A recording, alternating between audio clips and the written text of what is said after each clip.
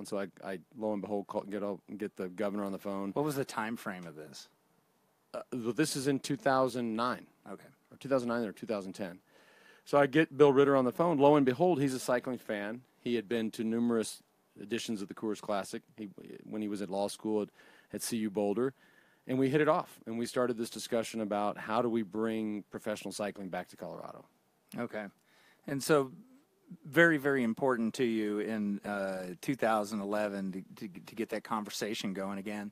And so here we are, 2017. This means a lot. It's not just a bike race. It's what they're attempting to do for a first time bringing it back. Like it's very contingent on a lot of success over the next 3 days. Yep. And they've tied it in with a lot of great music, like music that I believe is like right in your wheelhouse too, right? Totally. Like they obviously know what Coloradans like, and they want people to come down and enjoy the music, watch the bike race, and there's art fest type vendors involved. But there's a lot at stake. It's a big deal. And this idea that it's a ticketed event. So you look at cycling, no matter where you are. You could be in Denver or in Paris or in Rome. I don't care where you are. How does it sustain itself? Here's an event that's a free event. At the Tour de France, you stand on the side of the road. It is a free event. You watch it on TV for free. So how does it sustain itself? Obviously through TV rights, through sponsorship, through other, few other revenue streams, but it's never been a ticketed event. So this is a new twist on that, where they've basically fenced off this part of Denver, and you have to have a ticket to come either to the rock show or a ticket to come to the bike race, and you could see both, or you could see one and not the other. It's interesting, and and we touched on this a second ago. Like any new event, I mean, if you have a new event, the thing you want to happen is you want it to go off, especially day one, completely seamlessly. And unfortunately for these guys and gals, although the ladies did race today in nice conditions, but it was a tough start for a new event. And the weather was just in this state, especially in the month of August, you can't bet on the weather. It's just never predictable, and we know that the afternoons are often volatile and stormy, and they saw that today. And so what does that mean, right? That means that fewer people are going to go stand on the side of the road. I mean, the race today went through the Garden of the Gods, arguably one of the most beautiful places in this state, if not the country. So you have fewer people that are going to willing to stand there in hailstorms. The TV coverage goes out, which they couldn't prevent. The satellite plane had to land. And then, it's just a tough pill to swallow right out the gate. Well, let's talk about that, because as we're talking about stage one, we got to see very little of it. I mean, that's an understatement. Yeah. Even the other commentators that are doing it live, the commentators that are doing it live, they lose their feed. They have nothing to talk about. I mean, as far as what's going on in the race. Right. And there's just a lot of dynamics at place here. The logistics of trying to get a bike race on television is unbelievable. And it entails a plane hosting a satellite feed.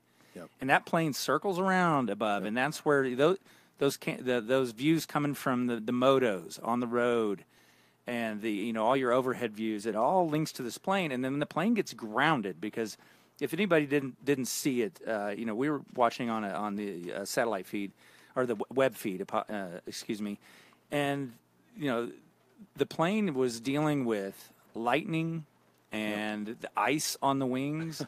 I mean, the altitude, the temperatures, it's a gnarly thing to try to pull off. So what they're going to have to do is in the telecast, I'm assuming later today, they're scrambling. They have footage. They have the footage from the actual. It is going to be like,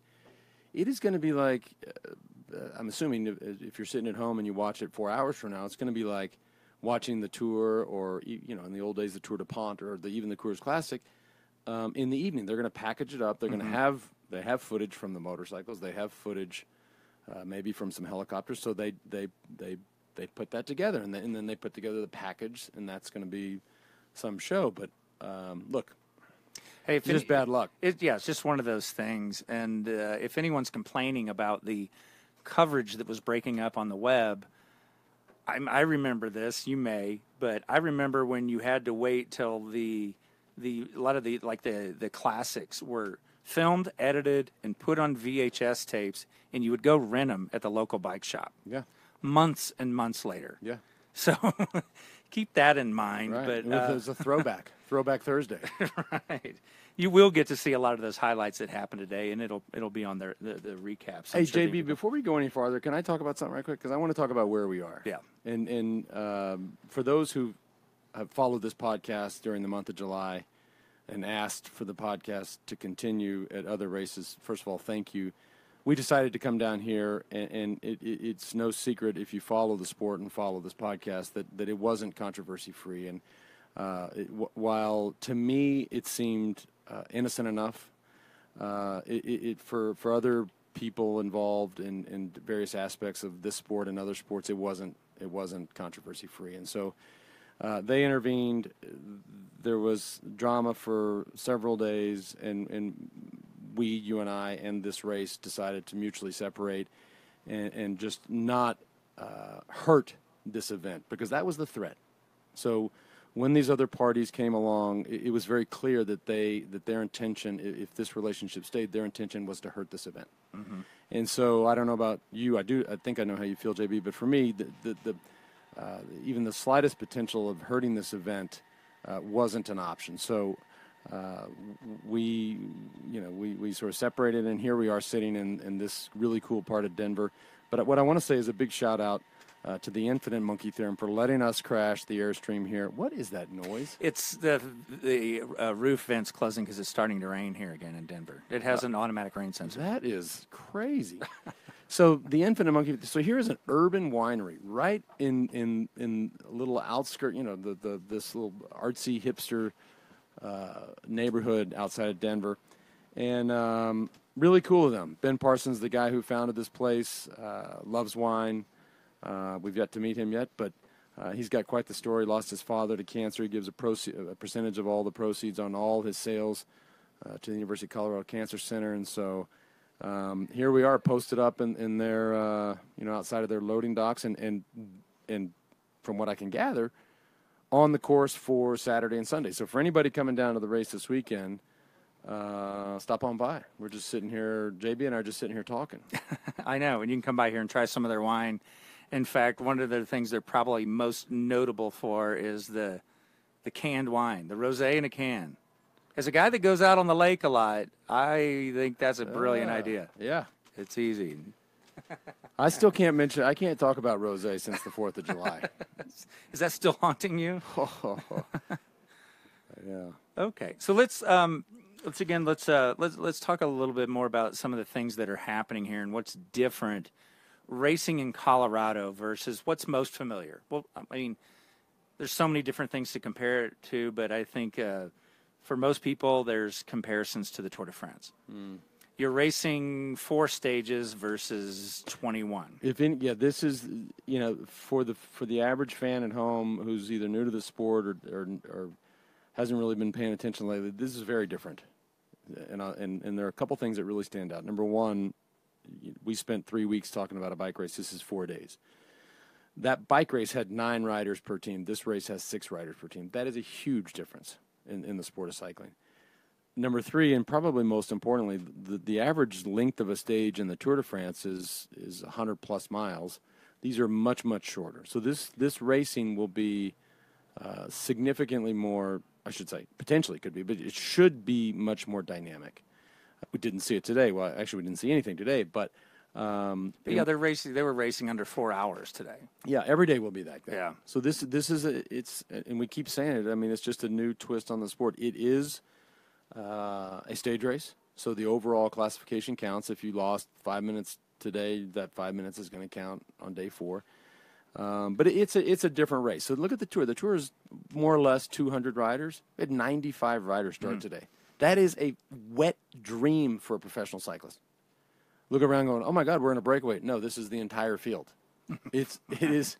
How do the dynamics change for the riders if it's 16 members? I mean, it's a much smaller field. It's very hard. If you're in the lead, it's very hard to support the race, because you figure You have your leader. You want to keep guys around him that you save for the end, and then just do the math. At the end of that, then you have 3 guys. The 3 guys can't control a race, even if it's only 95 guys. So controlling a race is a lot harder. Means the breakaways are probably harder to keep out. Meaning, even look at we're about to say some shit right here where people are going to be like, "Why? This is the way cycling should be." It potentially could be way more dynamic, and these breakaways may actually have a chance to stay away. Harder to keep somebody in the control. GC. Harder to control. On all levels, it's harder to control. Mayhem. Yeah, I think that's what people like mayhem. Yeah, and they you might. It would be interesting to see. Look, and I was looking through the start list. We have 2 riders from the Tour. So we watched a bike race for 3 weeks. 2 of those guys are here: Rigoberto Urán and Taylor Phinney. Nobody else in this race did the Tour de France. So for the listener at home or the viewer at home, you may not know a lot of these names. They're still great athletes, still great cyclists, but you didn't see them in July. To the layperson, you would think on the heels of the Tour de France, Urán and Phinney, the 2 that are doing it, are exponentially better. Are they more? I know that's a yes and no. Are they more prepped, or are they riding on tired legs? It's all about how you come out of the Tour.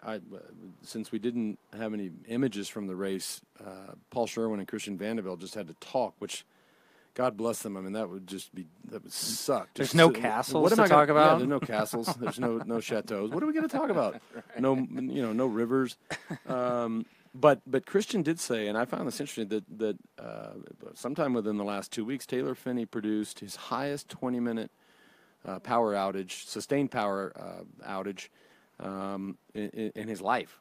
And so, I don't know. That means maybe he's getting fitter. He came out good. He came out of the Tour strong. Urán, I don't know where Rigoberto Urán. I mean, on paper, tomorrow the Queen stage of this race, he should just ride away and say, "See you later, fellas." It should be to the rest of us that we think that's an easy right. But if I'm Rigoberto Urán and I'm from Colombia, cycling mad country, and I just get second in the Tour, my ass is back in Bogota or Medellin or wherever he's from, just fiesta, fiesta, fiesta. Yeah, and if that's the case, it's tough to come to 5,000, 6,000 feet tomorrow, 10,000 feet. Okay. We'll see. Let's talk about, this certainly Urán comes into play here, but let's talk about the altitude here in Colorado versus the Tour de France, because it's a very, very different game, not going from sea level to 6,000-ish feet. They're starting at 5,000-ish feet. Denver's the mile high city, so we're just call it 6,000 feet. Tomorrow's at 10,000 feet. There is a big difference between 6,000 and 10,000.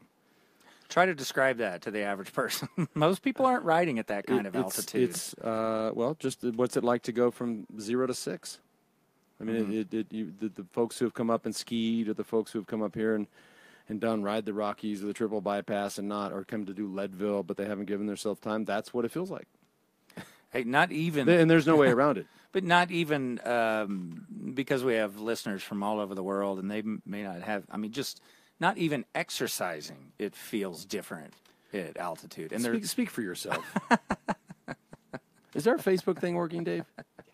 Thank God. What? No. What's with the altitude? I'm just trying to help people understand that. Because people think, not really looking at the numbers, they think Alpe d'Huez, when they see it, how it looks like the moon, is taller than anything they're riding out here because it's so lush and beautiful. Yeah.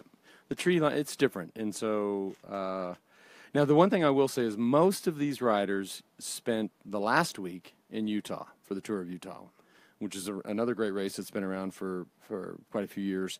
So they are acclimated. They not only were at altitude, they had raced at altitude. They had 3 days off in between. I think that's plenty of time recovery. But those guys who did do that are adjusted to this altitude. Having said that, you never truly adjust. It's not like it's just harder. You can't expect the same power output at this elevation. So, but most of these guys, and I think that's obviously well planned on their part and well planned on these races to put them back to back. Most of them are adjusted. But if you didn't do that and you came from sea level, tomorrow is going to be one of the worst days you can imagine. this may be a dumb question, but if you, let's say you live and you grew up at altitude, your lifestyle is at altitude. Yep. When you leave it and go do this, I mean, does it carry over? Is it a temporary thing? When you go back to sea level for a while, does it all go away, or does that stay with your body chemistry to a degree? I'm not an exercise physiologist, but my sense is that you always reacclimate better. And which could favor a Colombian rider, right? Of course. You don't keep it. I mean, you obviously, if you go to see, if they were in France for 3 weeks, you lose it. That's it. I mean, but that readjustment back to whether it's 5, 6, 10,000 feet, whatever it is, it's just easier for them. Okay. Well, not only are they in the mountains at higher altitude, they're dealing with some storms, which interrupted most of the coverage today. We're going to see it every day. This is the norm. This is the norm. You will see it every day. By the way, this state, it was in the midst of a pretty serious drought, so they really need the storms. It sucks for the guys on the bike. It sucks for the fans at home if it breaks up the feed. But the state, just from a dryness and a safety standpoint, really needs it. But I think we'll see them every day. So we could see that could be a big factor tomorrow with fast descents. We saw when they were getting some of the feed as they got into Colorado Springs today, it looked like 3 inches of flowing water on some of the turns as they came in. There was standing water. And Christian and Paul Sherwin were talking about what the commissars would do. Obviously they let the race go on. We did see the finish. Congratulations to our good friend George Hincapie's team, John Murphy, for winning the field sprint. Interesting to watch a field sprint where you can't see it from the helicopter angle. Like we talked about this during the tour. So head on, you're like, there's 5 guys. There's a 5-man photo finish. Mm-hmm. And if you don't see it from that helicopter angle, it is totally and completely different. But John Murphy won the field sprint. This is an interesting story. I did a camp at George's hotel months ago, and this was for just the person that wanted to pay and come to a training camp at his killer hotel, the Hotel Domestique. But as that camp was wrapping up, his young kids came in for their spring training camp, and there was this one guy on the ride, and I'm like, because I always worked off the assumption or thought that these were under 23 teams. So these young kids, I see this guy. They all look like they're under 23. Except for one guy. I'm like, who's this old fucker? And he's talking about his kid. Uh-huh. I'm like, what's this old guy doing here? Well, turns out that these teams are now Pro Conti teams. They're not U20. So that was John Murphy. He's 32 years old. Oh, really? And I'm like, okay, you didn't look like you were 23. But he won today. Just smoked those guys. Okay. Good for him. What's it like sprinting in the rain? I mean, I know that's not your expertise. It wasn't that's not your thing, but you've done it. Listen, a 95-man field, which at that point in the race, 6 laps through the Garden of Gods was probably down to 60. Big difference. I mean, the stress level much less, and that's where that small field will change. Will change that dynamic. Will change the stress level for those guys, for those teams, for everybody that's left at the end of the race. The biggest problem I had today was not the coverage that was breaking up, and they said at the end there are no podium girls. Did you see that? No, I didn't see. They're not having podium girls. I mean, what kind of shit is that? Well, the other thing we need to bring up is they have a women's race here as well, which we got to give some love to. I know, and that's right. Maybe that's why they took the podium girls out. No, they wanted the quote unquote legends of the sport to present the awards. I don't know. I may be getting myself in trouble, but I don't agree. JB, let's talk about the women's race. You're like, dude. That's like the toughest segue. Where are the podium girls? Let's talk about the women's race. Yeah. That may be the reason for it, because we don't know. We're not privy to that conversation, but having a women's race may be part of that equation. Yeah. I have no idea. I don't either. It's a decision they made. So a couple things before we talk about the women's race. I think something that they're doing in the next few days that I think is good to get people out to watch. One, I'm gonna trump myself again here. Even though it was pouring rain today, I was disappointed not to see people lined up on the streets. Yeah. You know, if I've learned anything in the time I've been in Colorado this summer is everyone's got the gear. Yeah.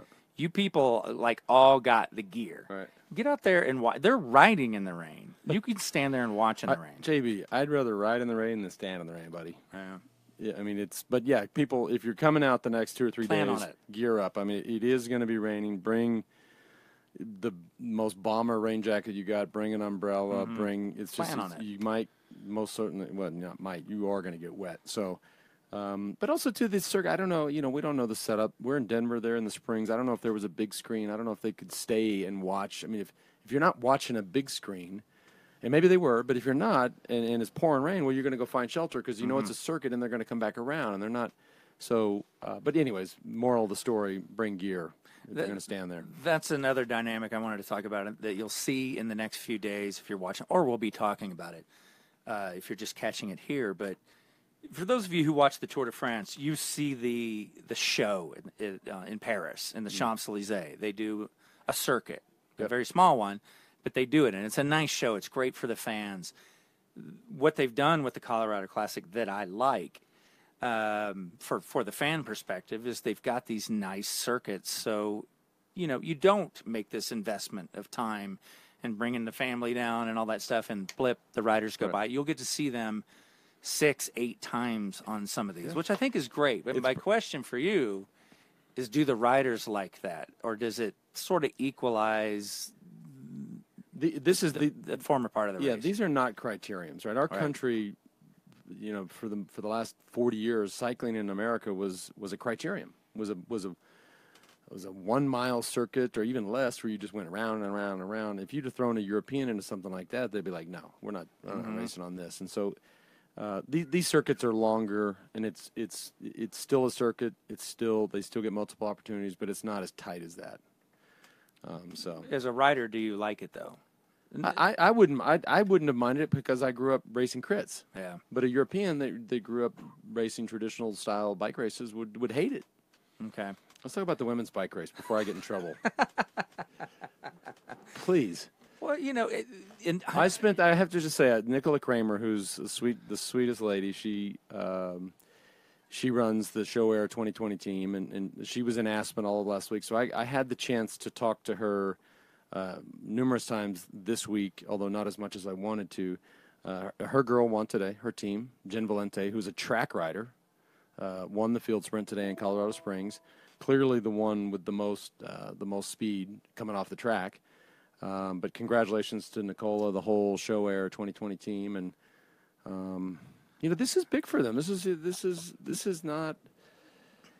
This is a big stage for women's cycling, and I think that, and I know that there is so much controversy around the separation of the events, and I'm probably a little out of my lane here, but the fact that the Tour doesn't have a coinciding women's Tour de France, the fact that prize money, even in most races, is very different, and then it gets into media coverage and exposure and et cetera, et cetera. So. The women want the mic, and it's hard to get the media. It's hard to get the sponsors for your team without the media coverage. Sure, that's a step in the right direction. Here's what I'm one of the first things that popped in my head about the women's race. You may or may not know the answer to this. Take your best guess, but how much depth is there? And what I mean by that is, are there 10 women who just can? And we didn't get to see it today. Do they could just ride away and there's a big gap, or is it out of the whole field? Are they all on par with each other? Yeah, we're going to find out. Does that make sense? We're going to find out. That's tomorrow. what I want to see. We're going to find out tomorrow. Okay, we'll keep an eye on that. I want to know. So tomorrow the men do 10 laps in Breckenridge. Mm-hmm. The women do 5, but it's still although I would love to get Nicola or any of these women's perspective. I mean, their race is 32 miles. Like, I've ridden with a lot of these women. 32 miles, they can ride 132 miles. Mm-hmm.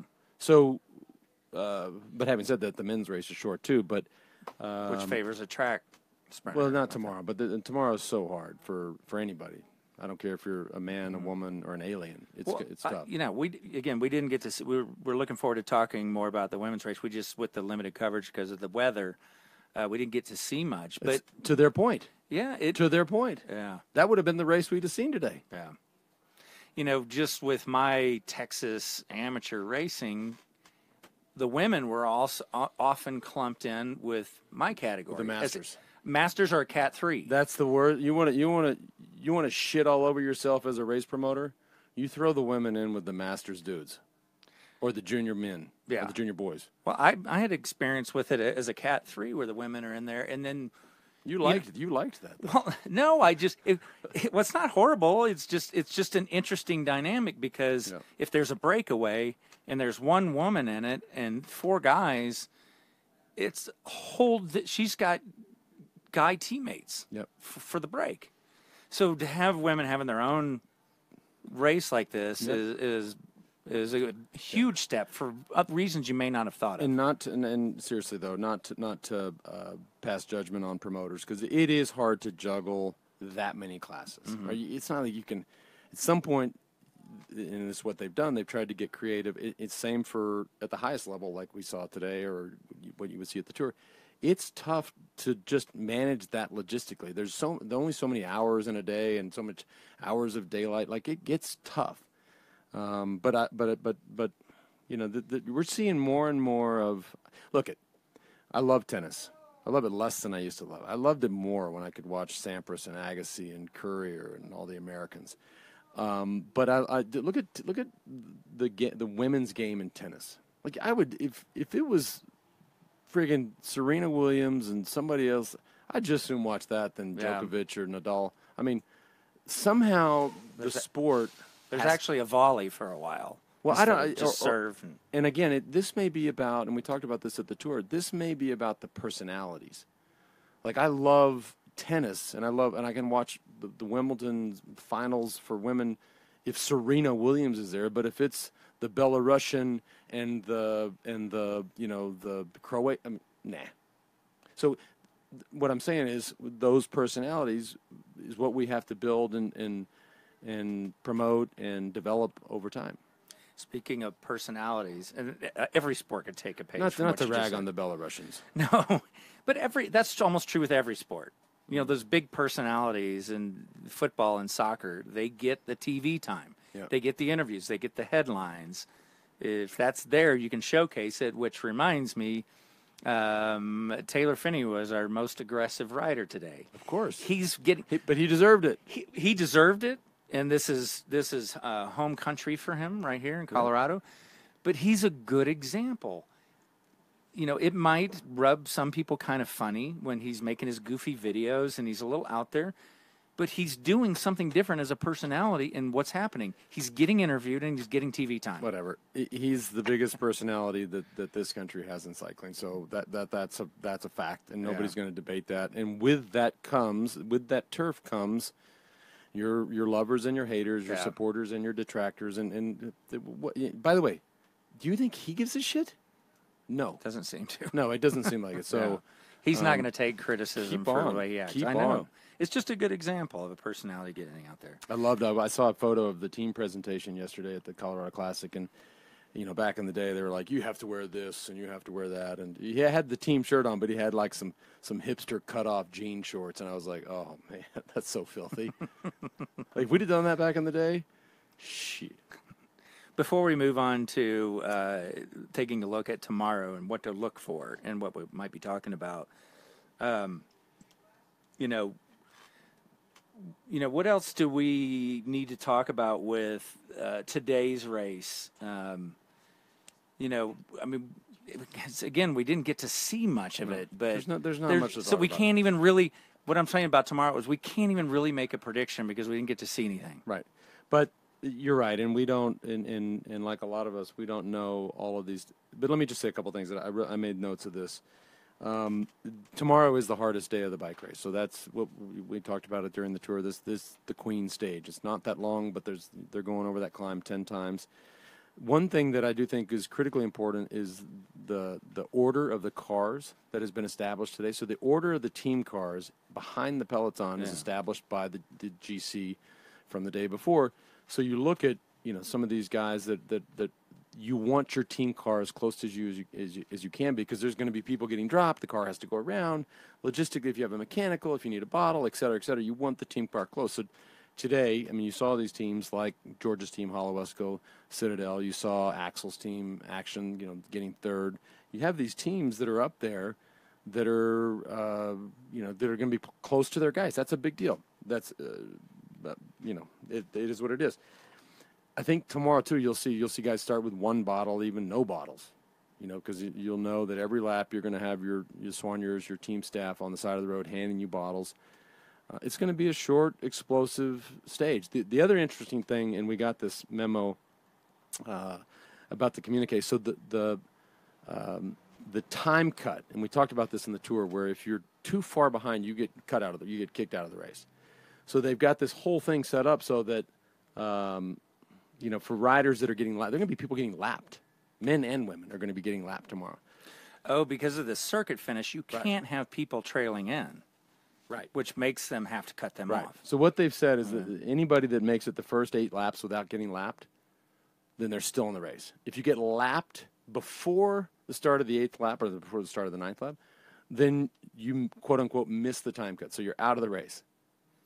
Whole new, I can't even believe I'm reading this, but. So that's where this whole circuit thing at the end becomes a much bigger factor. Yeah. In France, it's the last day. It's over, right? No, but this is a classic circuit race. That's what it is. So we will see out of what's the total field is less than 100. Yeah. There could be with the climbing, the speed. Yep. It depends. Obviously, it depends what happens in the race, but the fact that the UCI sent out the communique saying that's how we're going to establish the time cut is they're expecting people to get lapped. And so with the climbing tomorrow. And you've already broken that down for us a bit on how the controlling the race is not as easy. Right. It's a smaller team, smaller field. Will it just be, or it should be, just attack? Just, I mean, if they can, are chasing down, just look for the next guy to go. Well, go. I think what we would see? You'll have these guys that just find shared interests. Just. They're not on the same team. They're not in the same jersey, but they're going to find their friends and find their allies if need be. We'll see. I mean, hopefully. I mean, does that whole friends and allies from other teams and working together when it's these shorter stages in 4 days? Does it still? We'll see. We'll call it out for you tomorrow. Okay. Well, okay. On that note, does it come to play for Americans on their home turf to work together? We saw with a little bit of the broken up coverage, there were a few Italians in a break. Yep. Will Americans align? You just never know. I mean, there are plenty of Americans that completely hate each other, and there are plenty that are old homies and train together every day. Yeah, and who knows? We don't know. We don't know. All right. All right. Okay. Well, again, check out what's going to be happening here in the next few days. If you are going to be in Colorado, I know we're talking to a small percentage. It's a pretty cool event the last couple of days here in Denver with music. We've got Death Cab for Cutie, Wilco, Old 97s, Jayhawks, just to name a few. Come on, when is the last time you saw the Jayhawks? I know. I mean, what? Come buy my stuff. Oh yeah, come by. And Higgs, we restocked the store. I was like, where is for that all voice those coming for from? all the people that are so frustrated that the We Do shop keeps getting emptied out. We brought, how many teas we bring, Higgs? 300 teas. We got 300 teas. Your favorite ones. And the very, very popular Suffer shirts. Yeah, the Suffer and the Stages. So you guys come down here and get them at the Infinite Monkey Theorem. Yeah, thank you to our friends at Infinite Monkey. Really appreciate it, and for hosting us here. If you want to come by and say hi, this is actually a nice thing that this is where we're camped out for 4 days.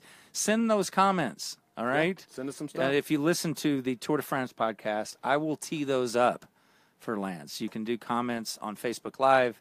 You can send them to stages@wedosport.com. All right. Thank you, guys and gals.